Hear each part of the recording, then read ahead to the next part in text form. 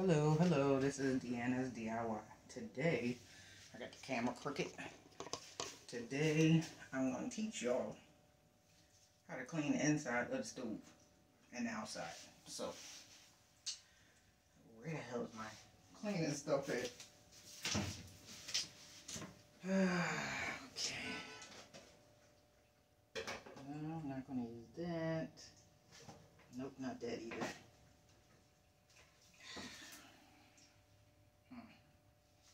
Maybe this. Okay, this has one. So, one more thing. My rag.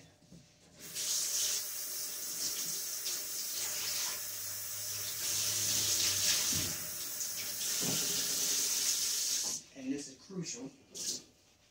You can use dishwashing liquid because remember, whatever chemicals you use is going to go in your food when you heat that, turn that oven on inside. So, alright, here we go. Alright, so first, let me move my candle thingy.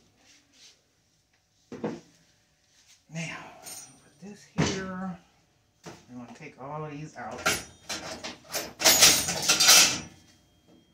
I want to replace all of these, and the ones that are dirty going in the sink.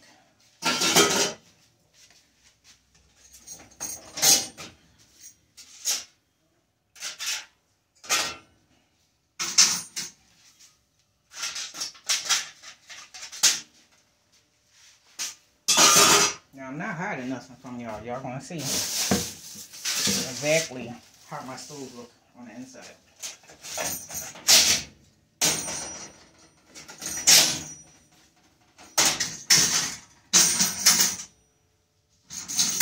I do not want that thing to fall back there.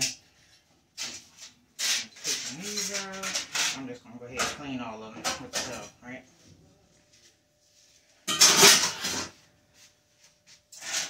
So on top isn't the issue. So now I did all that. This strip keeps stuff from falling down on the side. I brought this like 4 years ago from Wish.com. I had 4 of them, and I gave my son 3. I kept 1. So, pull this up.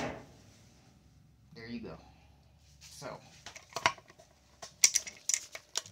don't afraid to get in there, as you can see, because I just cleaned mine. Every time I, pretty much about twice a week. This is safe to use. Vinegar. I already put the soap on here.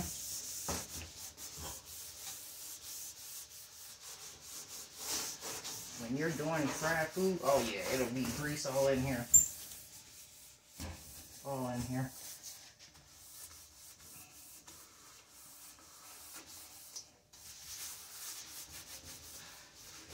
Stubborn stuff like that.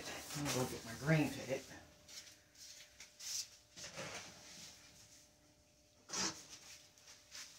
That's what you want.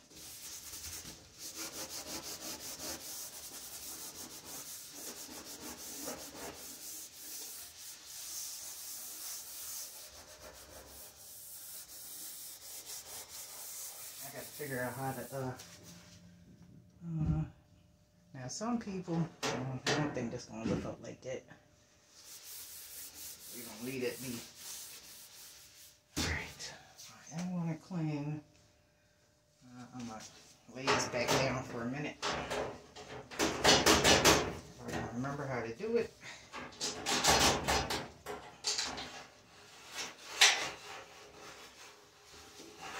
Head. I'm holding it up. My hand on the other side. So I gotta get that out, rinse that out.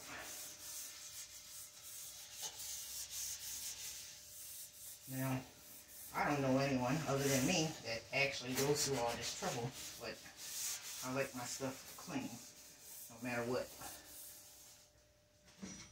No matter what.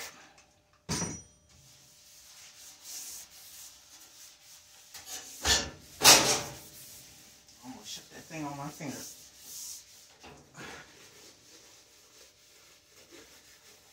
That vinegar, that reminds me, vinegar keeps the top of your stove white anyway. I only need a little bit.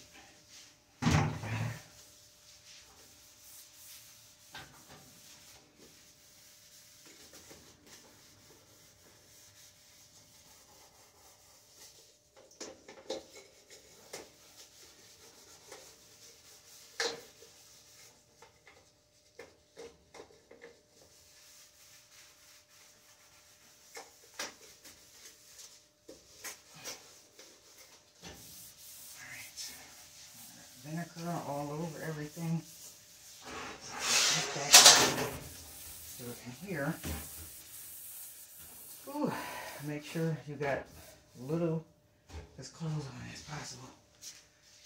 It's gonna make you hot.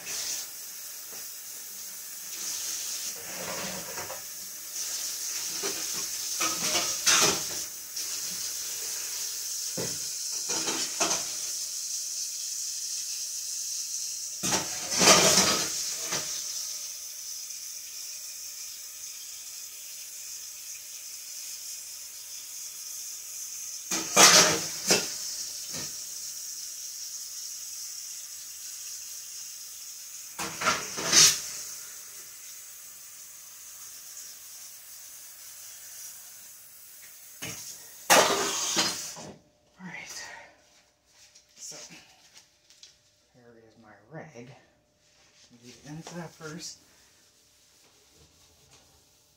You want to make sure you get all the edges. Now, gas stoves is the same thing. Just be careful with the pilot because you can blow it out just by cleaning it. All right. I'm gonna have to YouTube to see what these are because they not. I don't know. My landlord said this was a new stove, but it looks like it's coming apart. And I'm going to wipe this part down. Make sure you get underneath. All the way around. And we're going to do this before I lay it down. Just the inside.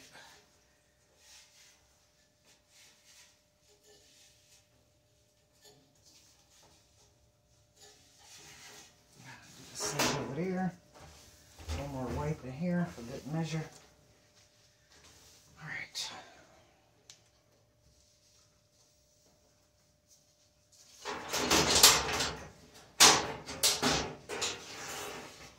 I used to be scared to open these things. And now on the top, because in Philly you never know what you're going to find when you lift that joint up to clean it. And even though some places I moved into in Philly, the stove was filthy. I mean, filthy. Like, they should have just threw that joint in the trash and brought a new one. But all landlords are not those types of landlords, so. And when you got something white, man, it's hard to keep white. It really is. Alright. Now, the only thing about a rag, you gotta make sure you get all the lint.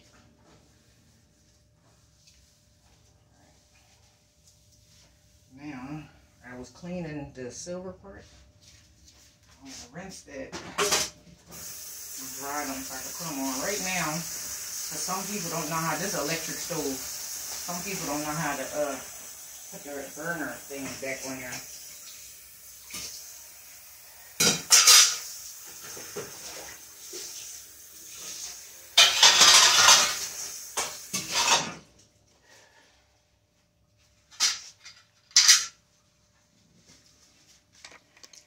First of all, you want to make sure that they're dry.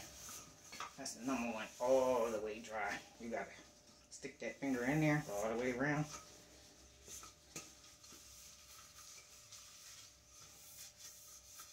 Now, I'm not doing the inside of the stove.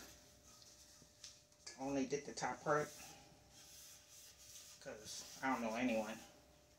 People probably do. I just don't know them, but this is one.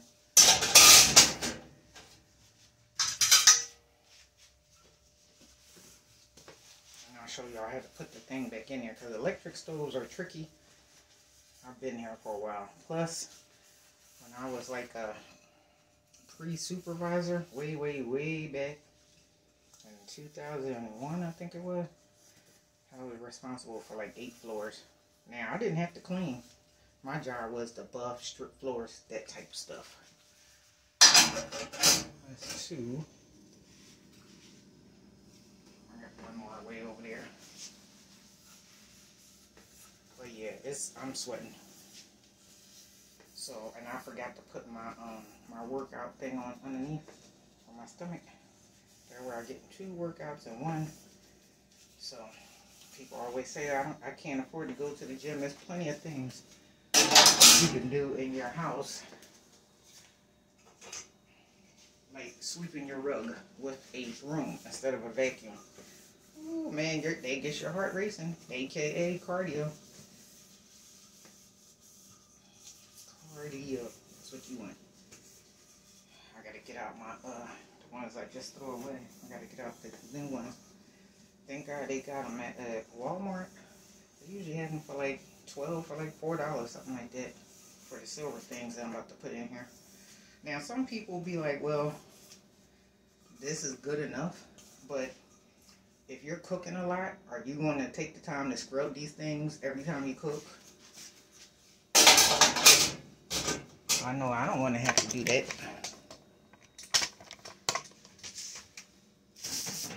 Find out where they at. Oh.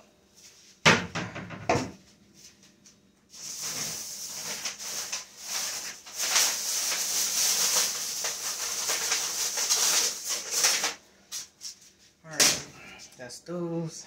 Where's the tiny ones at? I thought I missed them. Alright, we'll hang this back. Alright, so. Knock my phone out. Alright, so we're going to do the big one. Does it seem like that's the one that's in the camera? So, I don't know if you could use these for gas. I know they have the square ones for gas. I used to have the square ones when I was in Philly. And then you take this part right here, see that? That goes in first. Do not jam it in there. All you do is stick it in a little bit. There you go. Simple, simple, simple. Alright, so we're going to do this one. And then these are the tiny ones. I only got 2 and 2 left, so time to get some more from Walmart. You can push it down. That's what I do with mine. Try to line that up so the way it's going to go in. That one around. That's very important. You got to line it up the way it's supposed to be lined up. So we're going to do this one. Remember, this goes in first. This part right here. Oh my God, sweat is rolling in my eyes. Stick it in, and then you push it. That's it. I don't know if y'all can see this one. A little bit. Alright, so we're going to do this one, and then there's one more.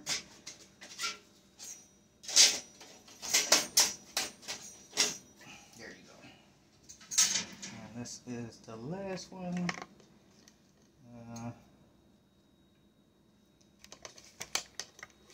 Okay, this is the last one. Again, these go in first. Now this right here, I haven't been able to get it off. I done scrub. So I'm gonna have to YouTube it or Google it. Because I do not. And there it is. Everything is done. Look at that, nice and clean. And I can put my candle thing back. Now this needs to be clean. I was keeping this up here, like way back like this. Then I noticed this start turning yellow, and I said, nope, can't have that. So, but this got to be clean. Because Because as you can see, it's wax all in there.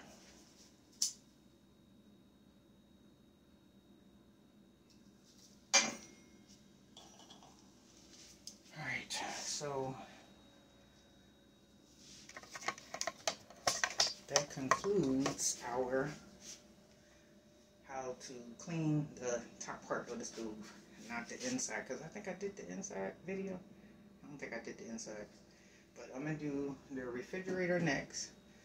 Now that's gonna take a little bit longer because you gotta take everything out, all the shelves. That's some work. You talking about sweating? That's some work. So thank y'all for watching. Appreciate all of y'all, and oh, I still got the gloves on. That's because I was cleaning my bathroom before this video. Not with these gloves, but I did use them for the sink. That's one thing you don't want to use. The same gloves that you cleaning your toilet with. Look, my hands are sweating. And then you use it to clean other, that's a no-no. So, oh, and I always spray the handle with the Lysol because germs are germs. And I'm gonna spray one quick of the knobs. Better safe than sorry, right? But that's the only chemicals that I put on here.